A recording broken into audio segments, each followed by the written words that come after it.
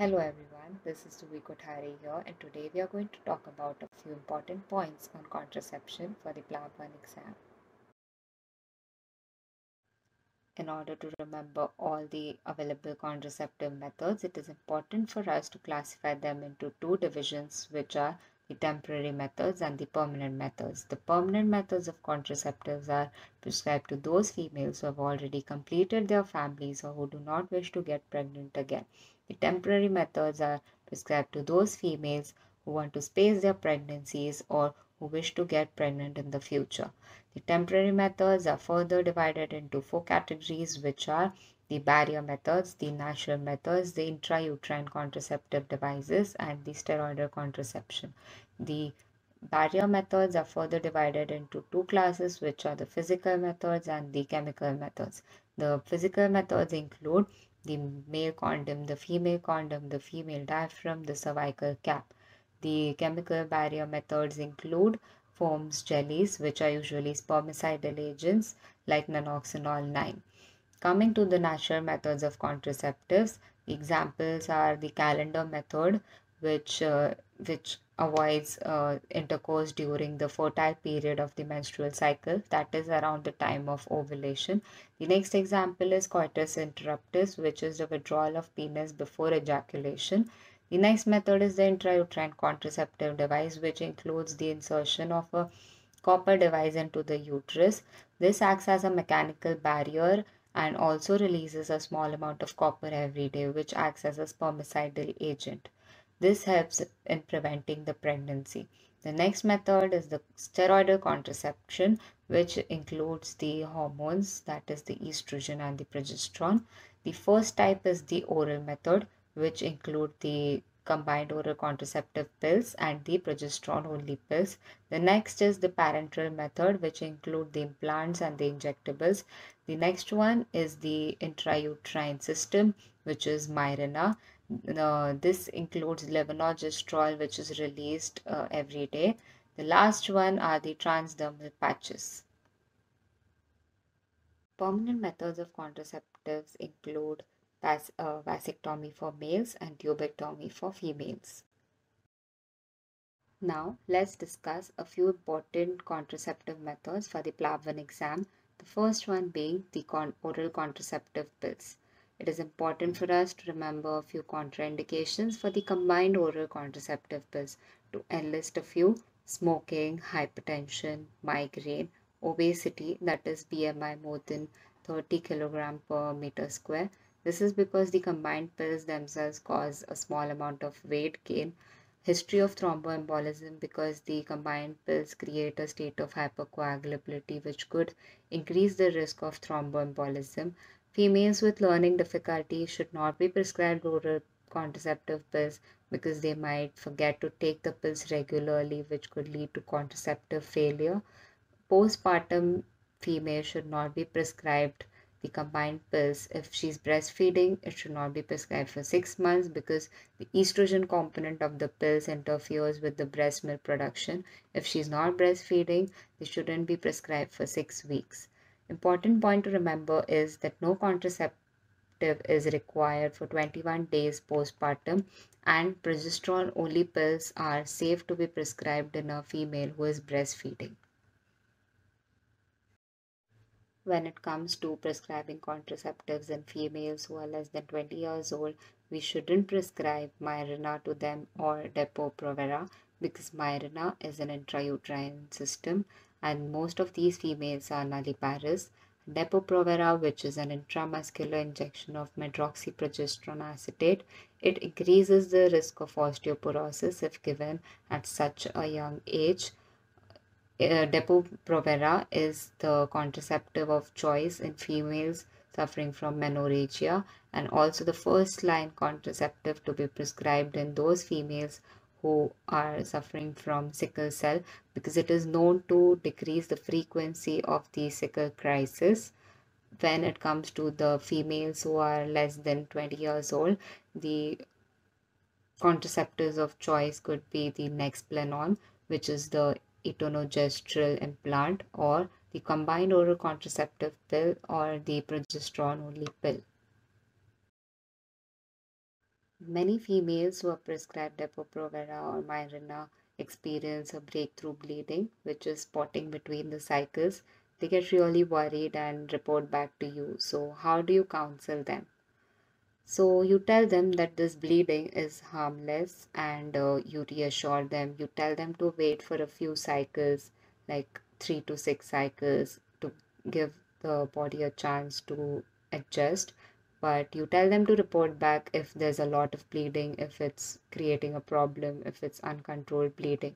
So, when the bleeding becomes problematic, we prescribe combined oral contraceptive pills along with the Mirena and the Depo-Provera for 3 months. This will help the cycles become regular, or we can prescribe mefenamic acid or tranexamic acid for 5 days. There are a few important terms which are frequently used in gynecology that we should be aware of. These include menorrhagia, which is heavy menstruation or excessive bleeding, dysmenorrhea, which is painful bleeding, and metorrhagia, which is irregular menstruation. So, when a young female who's not sexually active, that means that she won't require contraceptive, presents to you with only menorrhagia, we prescribe tranexamic acid to her. When she presents with dysmenorrhea, we prescribe mefenamic acid to her. When she presents with metorrhagia, with or without dysmenorrhea or menorrhagia, we prescribe combined oral contraceptive pills. On the other hand, if a young, sexually active female, that is, she will require a contraceptive method, presents to you with menorrhagia or dysmenorrhea or fibroids which are not interfering with the uterine cavity, we prescribe Mirena, which is an intrauterine system. But if the Mirena is contraindicated, that is in case of a female who is less than 20 years, or if no long-term contraceptive is required, like if she plans to get pregnant in the near future, we prescribe combined oral contraceptive pills, of course, if there is no contraindication for it, or we can prescribe progesterone only pills.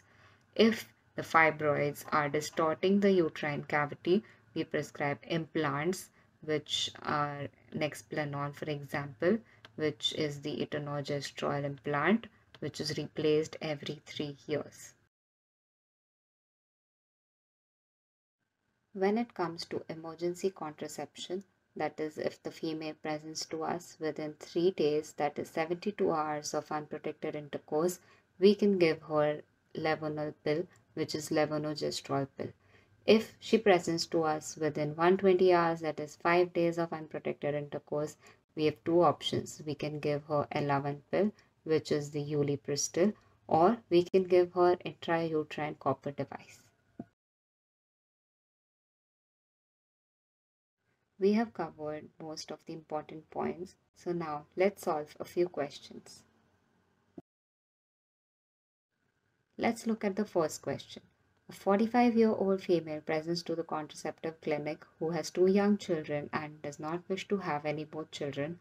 An incidental finding of multiple small submucosal fibroids was seen on the ultrasound scan.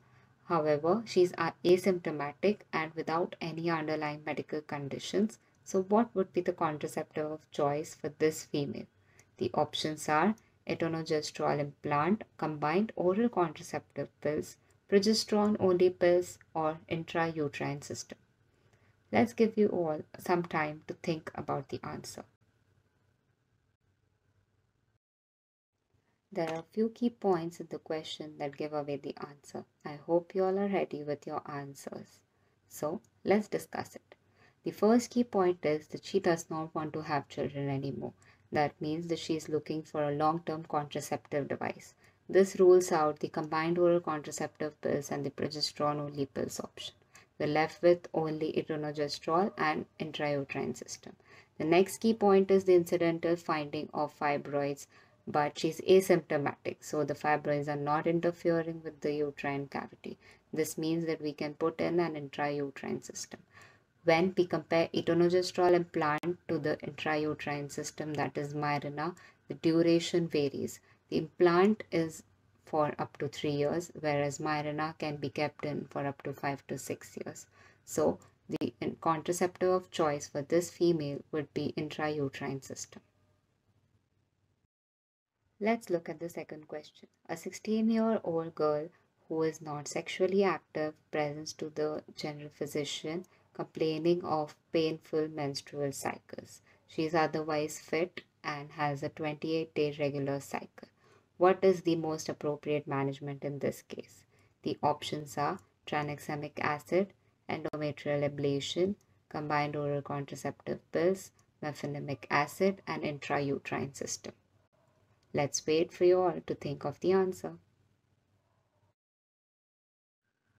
So, let's pick the key points in this question for our answer. The first one is 16 years old female, not sexually active. This means that she is not looking for a contraceptive device. The next key point is she is complaining of painful menses. This means that she is suffering from dysmenorrhea. However, her cycles are 28-day regular cycles. This rules out the metorrhagia component. I think the answer is pretty clear here. 16-year-old female not sexually active with just dysmenorrhea.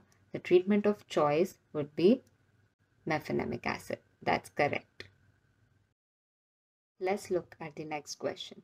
A 17 years old high school female presents to your clinic with irregular menstrual cycles and complaining of menorrhagia, that is, excessive bleeding during her menstruation.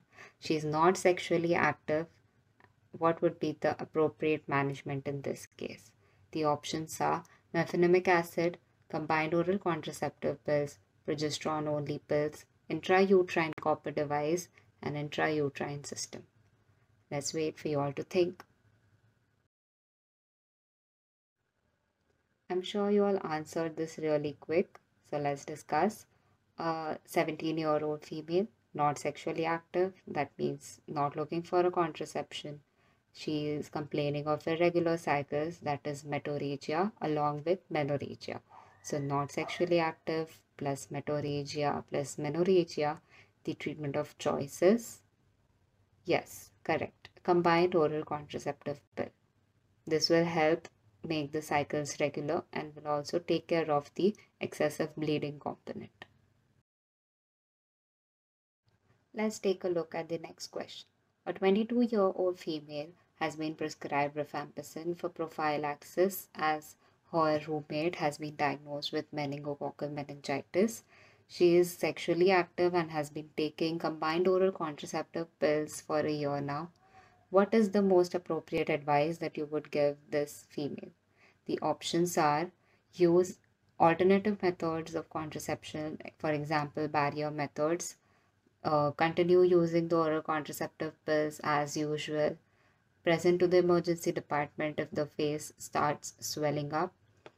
The next option is avoid exercise for 3 days. And the last option is stop the combined oral contraceptive pills for a week. Let's think of the answer. So this is something that we haven't covered till now, but is an interesting question. So rifampicin is a drug which induces an enzyme system called the CYP450. This enzyme is responsible for the metabolism of the oral contraceptive pills. So when rifampicin induces this enzyme, this leads to increased metabolism of the oral contraceptive pills. So this increased metabolism will lead to decreased concentration of these drugs in the serum. So this could lead to contraceptive failure, which we would not like to see in this female. So we would advise that she uses an alternative form of contraceptive along with the oral contraceptive pills, which could be a barrier method till she is taking rifampicin. So the answer is A. The next question is, a 25-year-old female who's 22 days postpartum wishes for a contraceptive device which does not include needles. However, she wishes to get pregnant after the next 6 months. What is the contraceptive of choice that you would advise for this female? The options are intrauterine system, progesterone only pills, implants, and oral contraceptive pills. So let's think of the answer. The key points here are that she is 22 days postpartum. That means that she might be breastfeeding. So the oral contraceptive pills option is ruled out because it is not safe for a breastfeeding female. The next key point is that she does not want any contraception that involves needles, so it rules out the implants option.